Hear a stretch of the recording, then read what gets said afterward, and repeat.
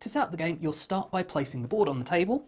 You'll then take your black market cards with the 2 resources side, shuffle them all up and place them on the 2 resources space. Then take the reward cards, shuffle these all up, and you want to have 2 per player plus 1. So for a 2-player game, we'll put 5 on this space next to the cathedral here. Then the deck cards and multiplier cards can just be put to the side of the board. Now shuffle all the blue-backed apprentice cards, and we'll then place 1 card face up on each of these apprentice spaces here, and then the deck will just go to the side of the board. The green-backed building cards will all get shuffled up and then placed on the board here. And then all the resources will want to be put near the board in easy reach. I like to put them in these little takeaway pots here, just so that they're easy to move around the table if you need to. You'll then put 4 of the coins in the tax stand. Each player needs to take a player board. This grey one here is for if you're using the bot, so if you're not using the automated bot, just put that back in the box. With the player boards, they have a colourful side and a less colourful side. Now, if you're wanting to play your first game and just want a basic game, then you'll use the colourful side here. If you're doing that, you'll simply then take the 2 tokens and the 20 workers of your colour and place them on your board. You'll then randomly pick a first player who will receive 3 silver coins, and then you go round the table in player order, giving them 1 more coin. So the second player would get 4 coins, third 5 coins, etc. Each player will also need to put 1 of their tokens on the 7 spot of the virtue track and 1 below the cathedral. Then deal each player 4 of the building cards, and they'll draft 3 of these to keep, drafting 1 at a time and then passing to the left. So say they keep that one, pass that one over there, they pass these over here, and then this one, they keep that one, and they pass, they keep that one and pass, and then finally you're left with 2, you pick 1 to keep each, and the ones you don't keep go to the bottom of the stack. And you're all set up if you're playing the colourful side. You may want to use the variable setup though, which is what I prefer to do. Now this means that you're going to have differences in how each player starts the game, and also each player is going to have a special ability denoted here. So things to note here is that the number that comes first in the kind of castle-y thing is how many of your workers start off in prison. So in this case 4 of theirs start off in the prison. They start off with 5 silver coins. Now this replaces the whole first player gets 3, so on.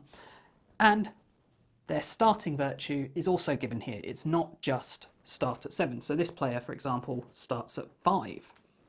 You then also get a bonus resource, or in this case, it's actually a card rather than a resource. So after the draft is done, they'll just draw a single card and add it to their hand.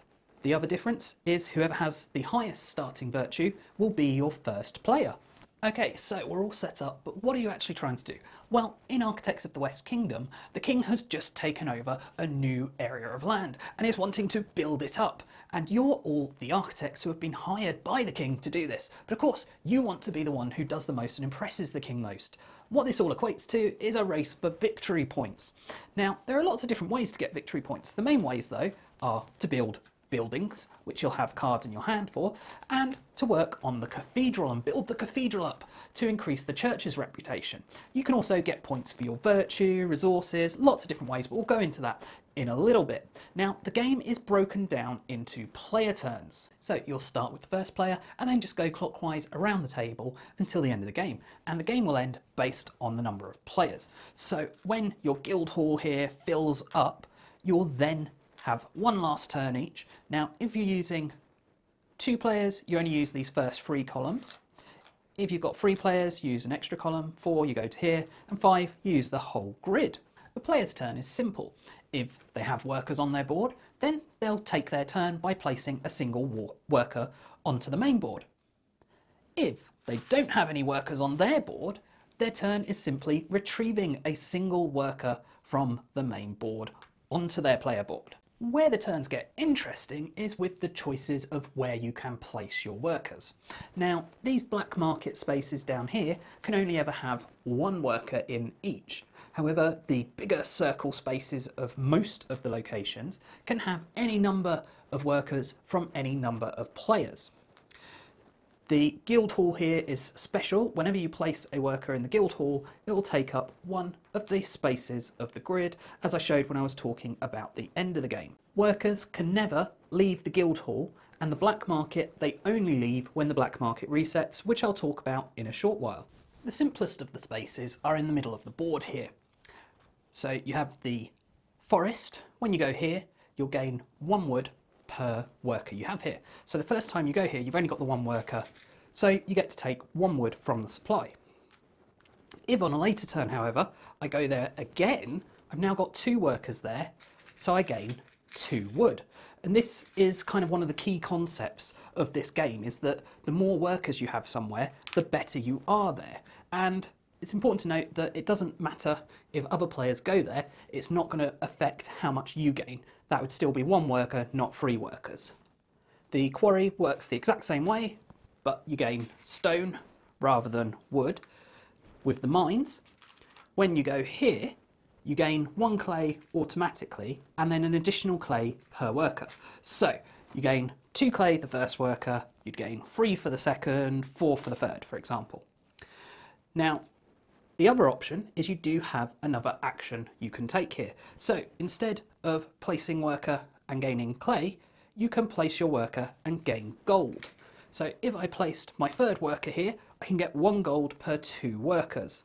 Now I have 3 workers, which only gets me 1. It doesn't get me 2 because you don't like round up or anything. If I was just placing the 1 worker there and didn't have any others, so let's say purple goes there, they don't have the option to get gold because they only have the 1 worker, so they can only get the 2 clay. The silversmith is much the same way, except for you gain silver. So 1 silver plus 1 per worker means 2 silver for a single worker. At the tax stand, you'll lose 2 virtue when you go here, and it's not affected by how many workers you have there. So purple goes here, they'll lose 2 virtue, so they move down on the virtue track, but they get to take all the money that's in the tax stand.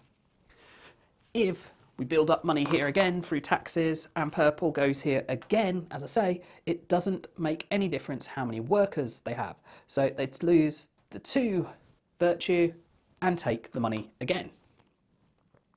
With the black market, when you go here, you choose whether you go to one of the 3 spaces. So you can go to the first, second or third, and they do different things depending on which one you go to. If there's already a worker on one, you cannot go to it. Only 1 worker can go to each space. Now, the costs associated with these, the first space will cost you 1 silver and 1 virtue. The second space will cost you 2 silver and a virtue. The third space will cost you 3 silver and a virtue. So going to the black market is kind of bad. You will lose virtue for it. It's important to note that if your virtue is 10 or higher, you cannot go to the black market. You're just too good, they won't let you in. Now, if you go to the first space, you gain the resources shown on the card. So in this case, you'd gain a gold and a wood. If you go to the second space, you can choose to either gain any 1 apprentice, and I'll talk about the apprentice market in a moment when we come to the workshop, or you can draw 5 of these building cards and choose 1 to keep. The third space here allows you to gain 4 resources as shown in the picture. So at the start of the game, this is going to be 2 marble, a stone and a wood. Workers that go to the black market stay there until the black market resets. Now, there are a couple of ways this can happen. Firstly, if all 3 spaces of the black market get filled, then this will trigger a black market reset, whereby the 3 workers in the black market go to jail. You flip over the card that's in the small market spot into the large market spot, so you're changing what goods you can get, and then each player with 3 or more workers in the prison here. So blue has 5, but let's say they had 6. Purple has 2, so purple is fine. Blue, with their 6, will lose a virtue. You only lose one, even though they've got 6, which is 2 multiples of 3, it's 3 or more, not per 3 in there. Whoever has the most, which is, in this case, blue, also takes a debt card. Now, a debt card is going to be -2 points at the end of the game, but it is possible to get rid of these, and I'll explain that later. A black market reset is also triggered when either of these two spaces is covered by a worker, but you can't cover these until you've covered the higher up ones, and I'll talk about that in a bit. The King's Storehouse has 2 possible actions, and the number of actions you can perform is based on the number of workers you have. So if blue places 1 worker there, they can perform 1 action.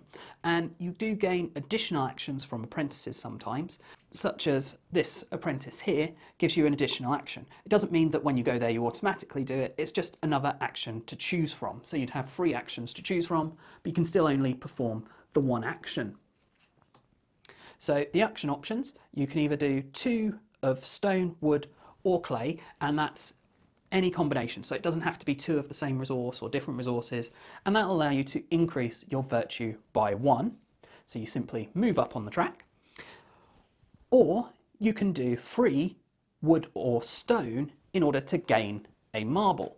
So this is one of the main ways to gain marble, either using the King's Storehouse or using the black market.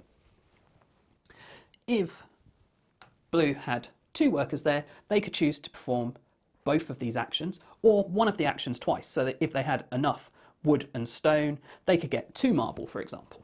The workshop also has a choice of actions, but this is another location, much like with the mines, where you can only perform 1 action no matter how many workers you have there, but the efficiency of that action is affected. So let's say purple goes here, they can choose to either gain an apprentice, which are these cards here, based on paying money, or they can gain more building cards. So when they go here, it's 1 building card plus 1 per 2 workers. So in this case, by going here, they could take a single building card and add that to their hand. If they had 2 workers, then they could take 2. If they were choosing the top action to gain apprentices, they need to pay 2 coins to tax. So whenever you see red coins, they're going to be tax. Whenever you see the silver coins, they go to the supply. So in this case, 2 coins would go to tax and 2 to the supply. Then they can take an apprentice. Now, if they've only got 1 worker there, they can pick from here, 2 from here, 3 from this column, or earlier if they wish to, 4. Any of them are up for grabs. Now they can actually get further. So in this case they have 1, but say they wanted the peddler here. They could pay a coin to each of the ones that they're skipping past. So they have 1, they could go here. So they need to pay 2 extra coins to push it to here. And the coins go on these apprentices here. And they would gain this apprentice and they would put it in front of them. Now apprentices give you icons which meet building requirements, which we'll talk about in a bit. They also potentially give you immediate effects of virtue loss or gain. So if it's a torn in half virtue, it's a loss. If it's solid, it's a gain. And they might give you additional abilities. So this one for here will allow you to do an extra action option at the King's Storehouse. You have some which are when the black market resets. This one is at the black market, as is this one, which gives you additional resources when you go to the black market.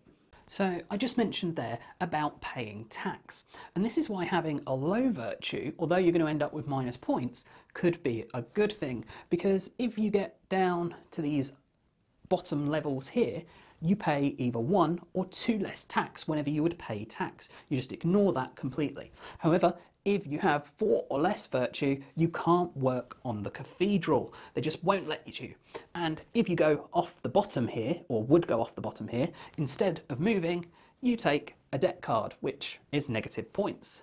Which one way to get rid of would be to get to the top of the virtue track here. And then whenever you would gain virtue, you instead return a debt card to the supply. So you might be wondering by this point, we've been placing lots of workers out onto the board, but never actually retrieving any, and there's no rounds, so there's no point at which you retrieve them. That's where locations like the town centre are going to become very important because they help you towards getting your people back. Now, when you place a worker here, you're able to capture workers. So you can play one tax with one worker in order to capture one colour from one location. So you could capture your own, and that would put them back on your player board available to use. Or, for instance, you could choose to capture yellow here, and then you would take those. Now, if you have multiple workers here, you can pay additional money for with each additional worker to capture an additional colour. So I could go, yeah, I want to get my 2 blue back, and I'll also capture this purple. But I wouldn't be able to say, I'll take my 2 blue and these 3 yellow, because they're at different locations. Now, there is one small caveat to this, which of course is very important because this is Toucan Play That game. In a 2-player game, you can actually take from up to 2 locations. But each colour at a location is separate, so I couldn't treat those 3 blue from these 2 locations as one capture. But I could choose to do the 2 of mine, 3 of the yellow colour. So let's say I do that. I capture those and those. The ones of my colour just join my workers on my player board. The enemy ones go in my captured space on my player board. It's important to note you can't capture anything out of the prison here. Can't take anything out of the guild hall or the black market. So what do we now do with those workers now we've captured them? Well, one option is to just hold them on your player board to make it harder for your opponents to get their workers. The other option is if you visit the guardhouse, you can perform one action for each person you have here. So this is much like the king's storehouse. The first option is you can imprison captured workers. So say the 3 yellow that I had, I could choose to imprison those, taking them from my player board and putting them into the prison, which may cost the player virtue and give them debt if the black market gets reset. Additionally, it will gain me money. So I gain 1 coin per worker, so that would be 3 coins gained for me, which isn't a bad way to get money. Another option is I could choose, instead of putting those in, to retrieve all of my workers that are in the prison. I break them out of prison. Well, I don't break them out, I just get them out. This is going to be a big important way to get workers back, because you can get a large number back in one go, assuming people have put them into prison, which they're likely to have done in order to get the money. The next option here is to release workers. So say purple had 2 of my workers held captive on their player board.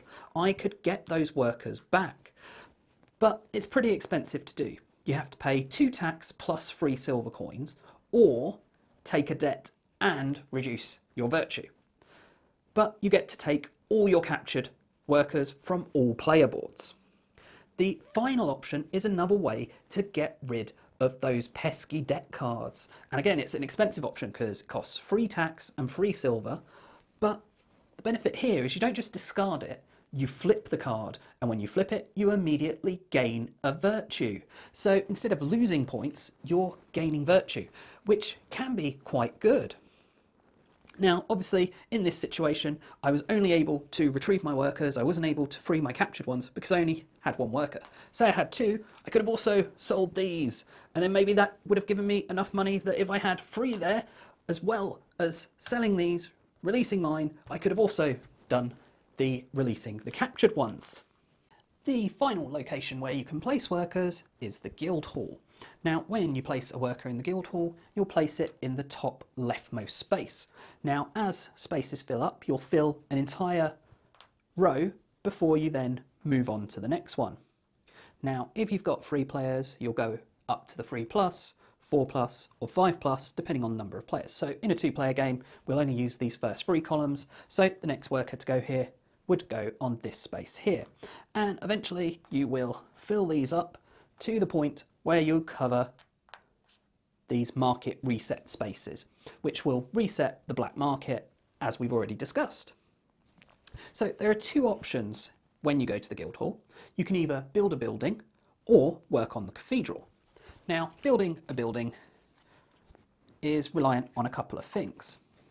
So firstly, you have requirements with regards to your apprentices, potentially. This one, for example, doesn't. And secondly, you have the resources you need to spend in order to build it. So this one, I would need an apprentice with a bricklayer and a wood chopping. So say I had these two.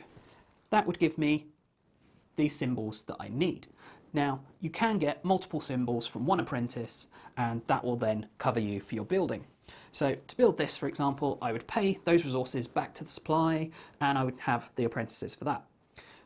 With these, you gain victory points at the end of the game for ones that are built based on the number there. So there is quite a bit of variation in these. This one is 4, that's 10, so that's a big difference. But they also potentially have immediate virtue effects or immediate resource gains, for example. Some have end game benefits. So for this one, each debt equals 3 lost victory points rather than just 2.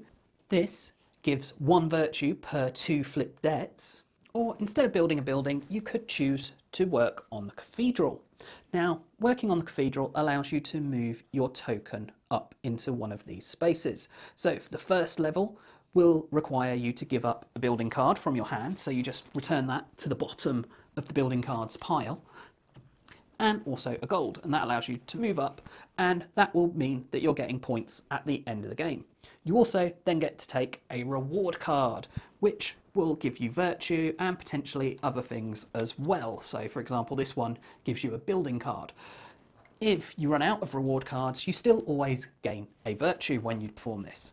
It's important to note that as you go up in building this cathedral, spaces start to become limited, and at the top here, only one person can be the final brick on the cathedral. If, say, you had 3 players and you wanted to move up, but there are no spaces available, you would have to wait until a space became available. So if you were on this row here and you wanted to move up, you'd have to wait until either the purple or blue moved up 1, allowing you to then move up. So that is all the locations. The game will end once you have filled up the guild hall here. So once this is all filled up, each player is then going to have 1 more turn. Now, although the guild hall is full, you can still perform guild hall actions on that turn. You then total up points, and whoever has the most wins, and you'll add up the points for the buildings that you have in front of you, only your built ones, not ones that you didn't actually get round to building. You'll add your points for where you are on the cathedral, you'll add your points for where you are on the virtue track, and this may be minus points for you. You'll then lose points for your debts. You gain 1 point per gold and per marble that you have in your player area. For every 10 silver coins, and there isn't any nearest rounding up or anything like that, it's just either you have the 10 or you don't, you'll gain 1 point. And then for every 2 workers that you have in prison at the end of the game, you'll lose 1 point. And again, if you had 3, this would still only be minus 1 point. You may then also have cards such as buildings that give endgame effects and bonuses to your points, so you'll need to take those into account. Whoever has the most is the winner, and that's how you play Architects of the West Kingdom.